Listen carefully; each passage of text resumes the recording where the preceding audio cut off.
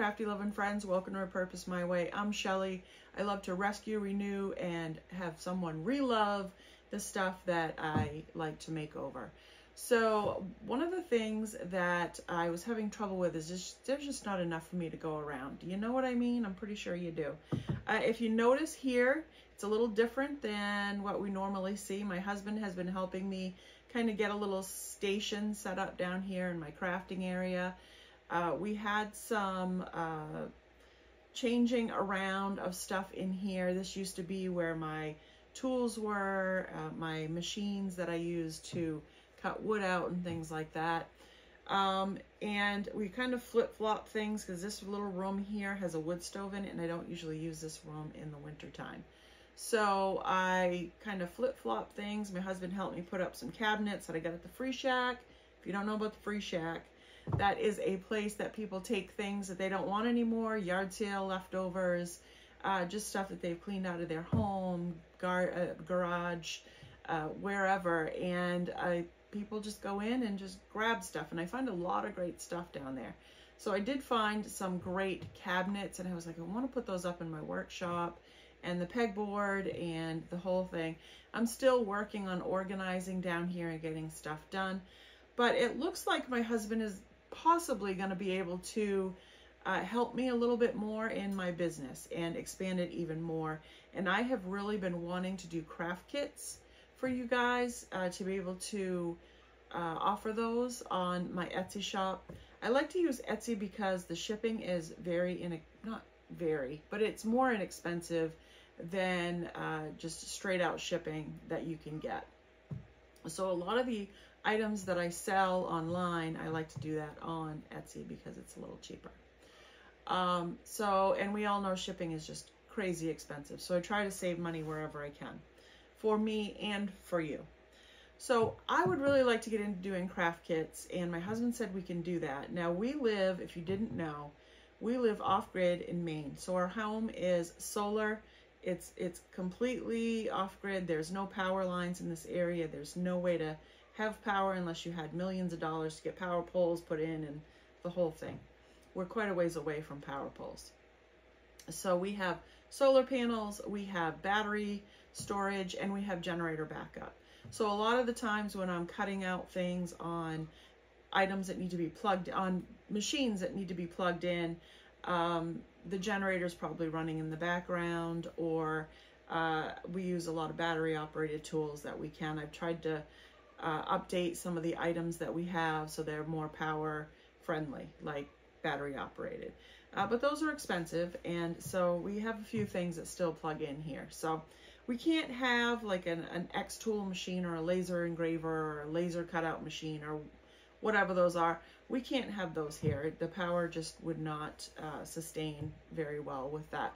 So everything that we do will have to be cut out by hand on our machines, and I think that kind of personalizes a little bit more.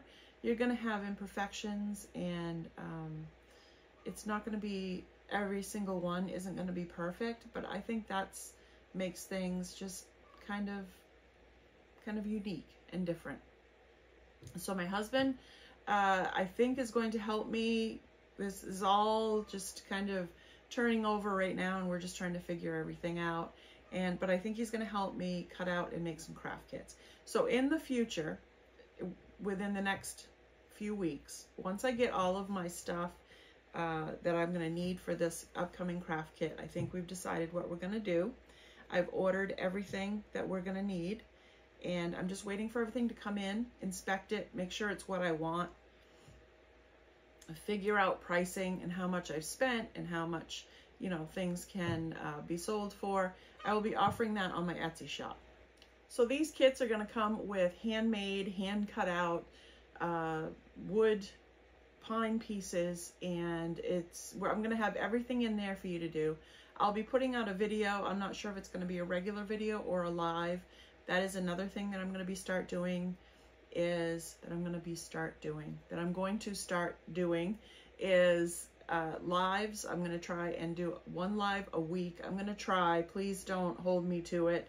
Things get really busy and crazy, and life happens. We have family. We have things going on that need to be done, and I can't always just be right on it. I'm not really good at schedules. I can't schedule a certain video a certain day. That's just not how my life is. I'm retired, but even when you're retired, you're busy. You're busy with other things. And I really, really want to focus on this, but it's just going to take me a little bit of time to get in the groove, if you know what I mean. So where everything is going to be in the kit and that you're going to need, I'm going to show you how to do it. I'll do a video showing how to put it together.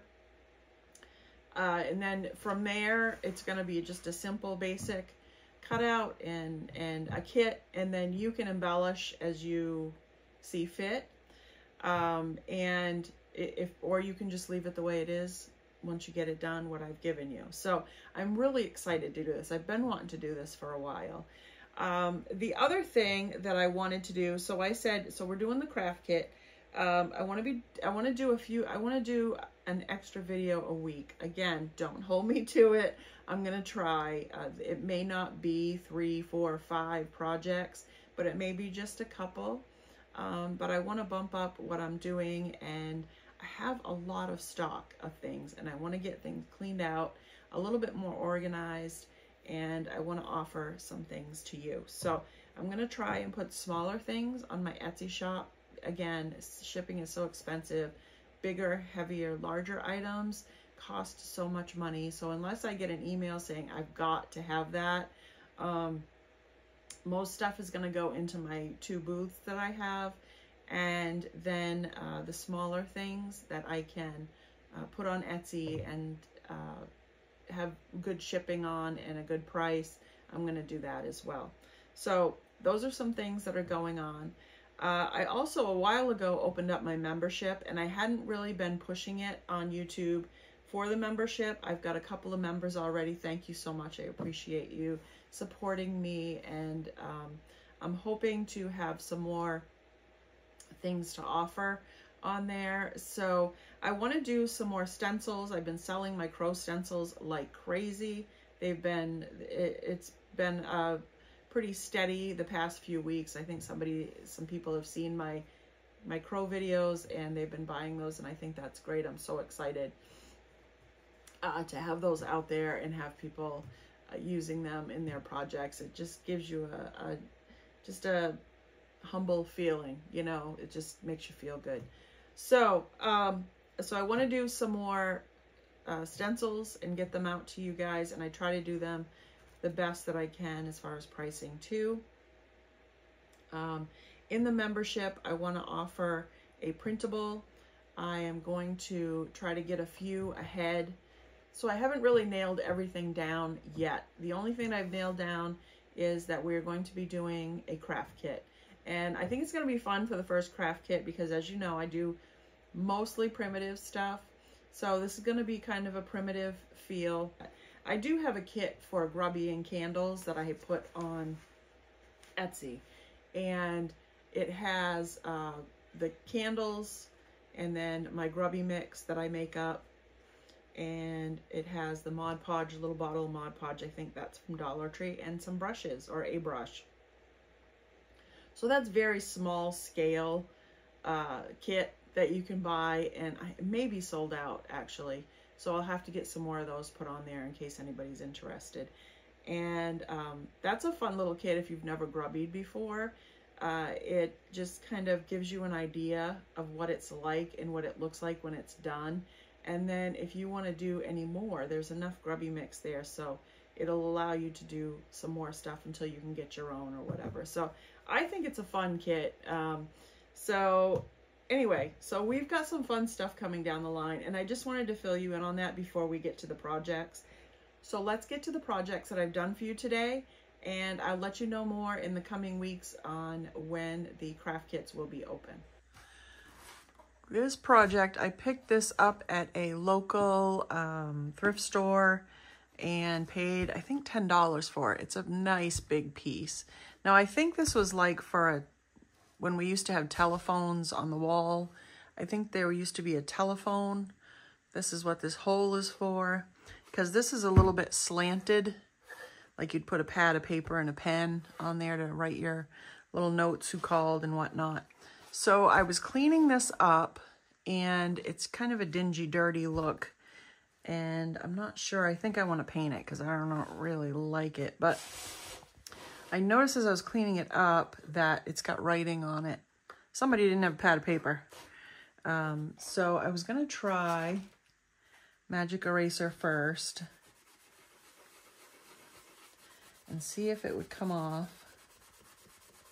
It's fading it.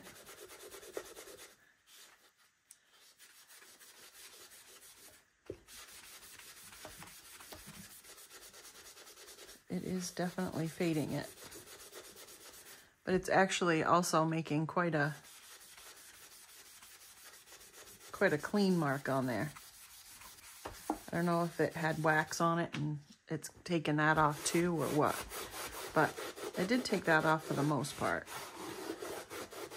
I'll keep working on it. This one's in pen, so I don't think that one's gonna come out. But I really like this little shelf. I snatched it up, even though it was $10.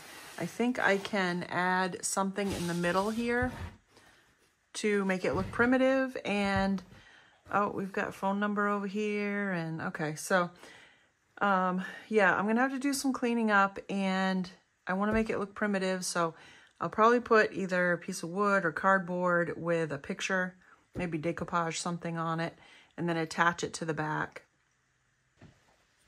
We're going to start with Fusion's Woodwick. It's a nice, beautiful brown gray color. I absolutely love this color. And we're just going to start painting. I'm going to do the whole thing in this color.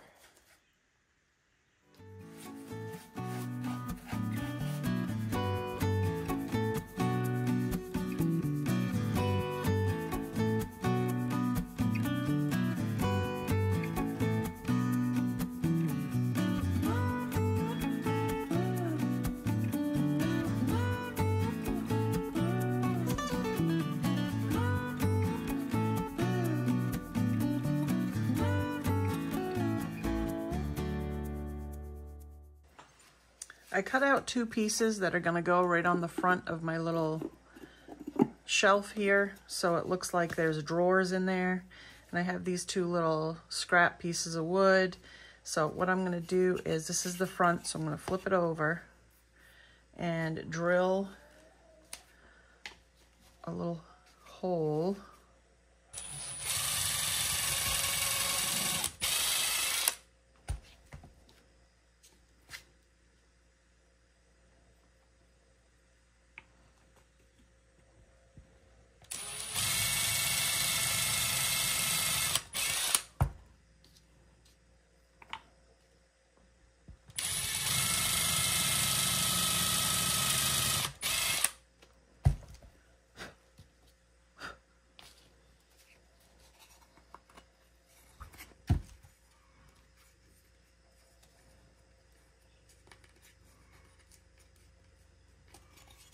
There we go. It's going to go right on there. Okay, the drawers are going to get the same color as the rest of it.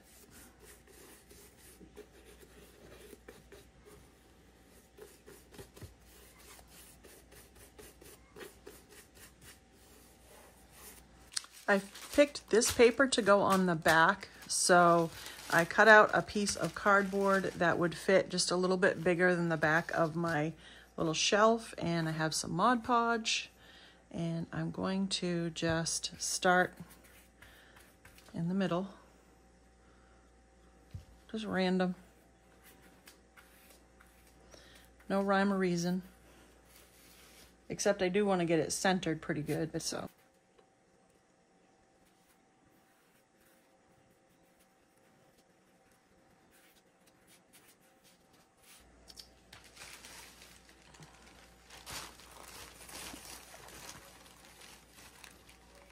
I had to go get my water. I'd forgotten it. Okay. Get straight.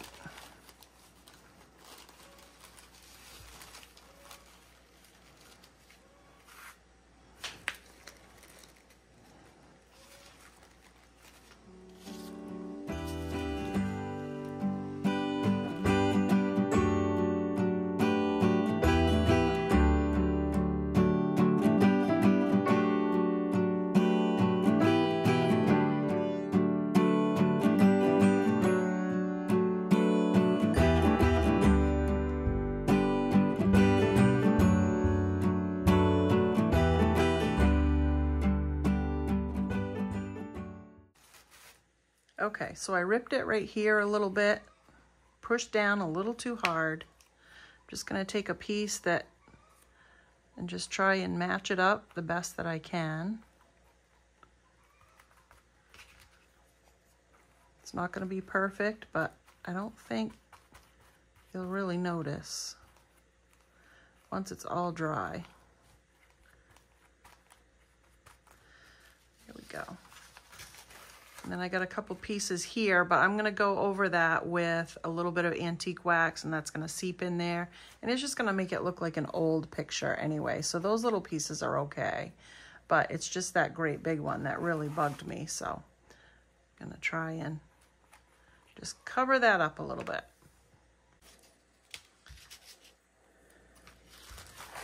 I'm gonna cut this down.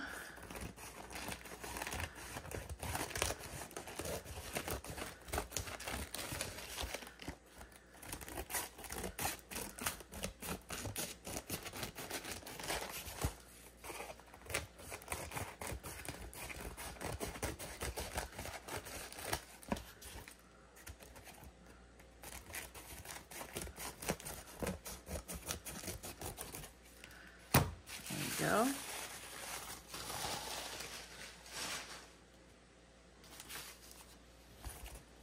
Okay, I think now we're going to take some antique wax and wax up, darken up some of these spots where I made boo-boos. I do have some sandpaper here, so I can get rid of these edges if I want.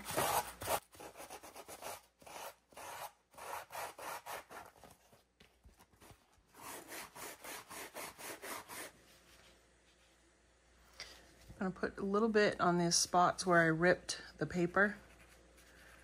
I'm hoping that'll sink in there a little bit. I did seal it with Mod Podge, but I'm hoping that it will still darken those spots up a little bit so they don't stand out as much. Let's do a little bit near the top here. Not gonna be able to see that anyway, really.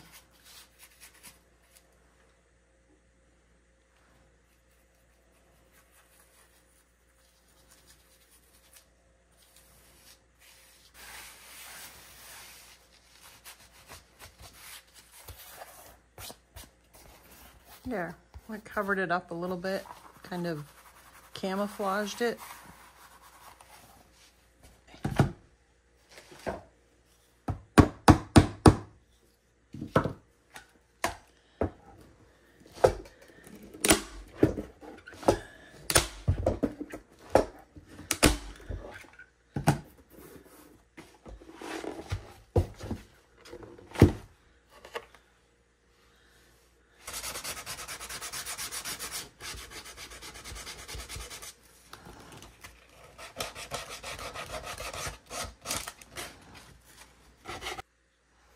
Okay, so now I'm taking antique wax after I've sanded down the edges, and I'm just going over the shelf with the antique wax.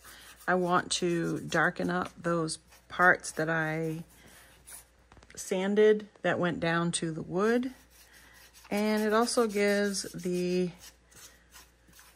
brown, what's it called, woodwick color a little bit of a deeper aged look. Oops, we don't want that. Wipe it back.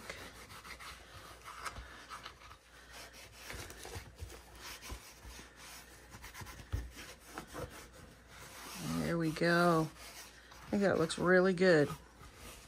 Nice and aged. So I'm going to do this all over the whole thing, and then it will be done.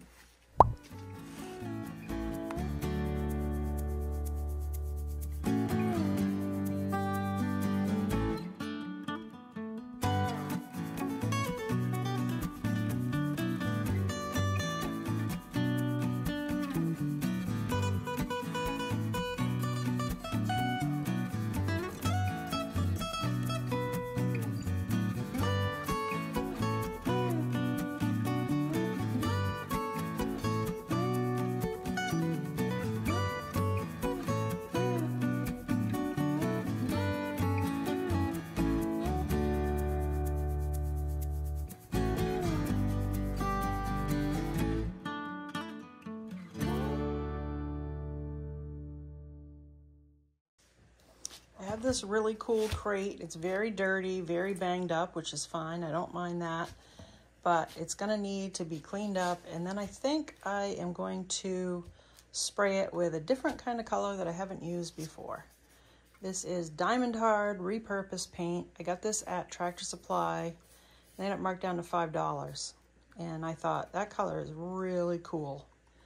And I thought I could match it up with a piece of decoupage paper and it would look really neat. So that's what color that's gonna be. But I gotta take it out, I gotta clean it, take it out, sand it a little bit, and then I can spray it. This is very glossy paint. I wanna get rid of some of that if I can. And then we're gonna do some upcycling to this guy.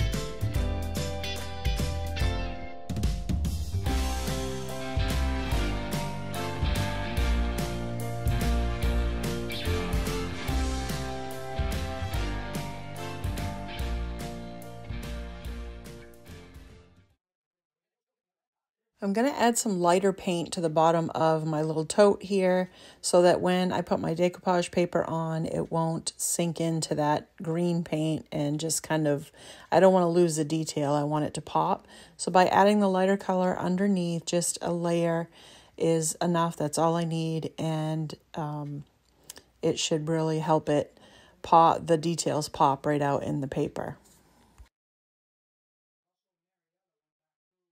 Once I got all the paint down and it dried, I added some Mod Podge on one end and so that my paper would stick down. Did a little light coat on there, and then I'm just trying to get it in there just right. I had cut it so that it was just right, but it does stretch a little bit when you do this, so I'm just trying to get it in there so it fits in just the way it's supposed to. And then I'll work my way down underneath the paper with my Mod Podge. And then I'll go over the top with Mod Podge to get rid of any wrinkles and to seal it in. So to tone down this green paint, I want to use my antique wax. I had sanded around the edges and distressed it some, not a lot because there was blue paint underneath this and I didn't want that to come back through. So when I did distress around the edges, I made sure I went right down to the wood instead of the paint, the layer of paint. And I'm hoping that the antique wax will stick to those raw edges that are there and also richen up the color of that green paint, which it actually does. It works really well, and I like the color that it comes out as. For a final touch, I'm going to take my jute rope and go around the edges just to finish them off around the inside. I don't think it's going to hinder anything sitting in there and using it for displays and things. So I think it'll work just fine. And I'm also going to take a little bit and do a little rope handle that I did not get on video, but you'll see it in the end pictures here coming up. There's just a little bit of a handle that I put in the middle, and I think this came out really cute, and this color is so cool and different.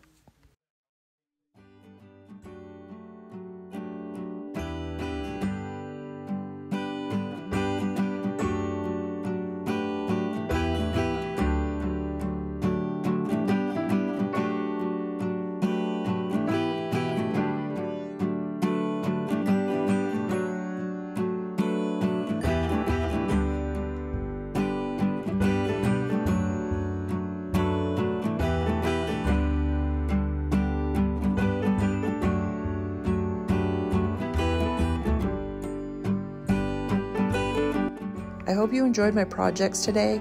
Let me know down in the comments if you had a favorite. What do you think of that green olive color? I think it's pretty cool. Don't forget to like, share, and subscribe, and have a great day.